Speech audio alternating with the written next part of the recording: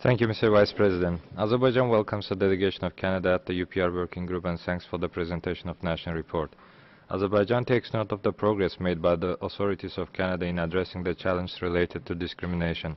However, we are concerned by the reports that racial profiling by the police, security agencies, and border agents continued on a daily basis with a harmful impact on indigenous peoples, as well as on ethnic minority Muslims, African Canadians, and other ethnic minority groups.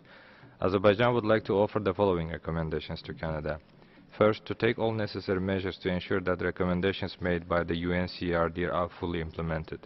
The second, to conduct impartial, thorough, and effective investigations into all cases of attacks, harassment, and intimidation against religious and ethnic minority groups and bring perpetrators of such offenses to justice.